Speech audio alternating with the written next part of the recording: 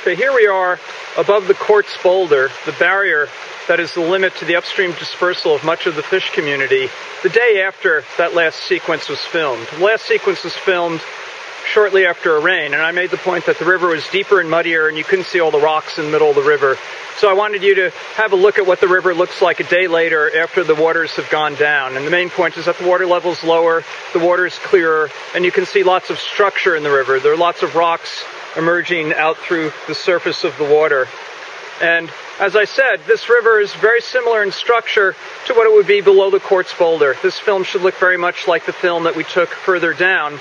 The film further down had a large, complex fish community.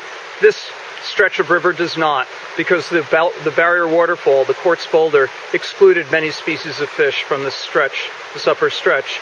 But like the lower stretch, it's got a relatively open canopy. I mean, there's still a lot of trees up there, but the light level and the primary productivity here is considerably higher than what it would be in a small headwater stream. And here we have my colleague Steve Thomas making a contribution to the nitrogen cycle.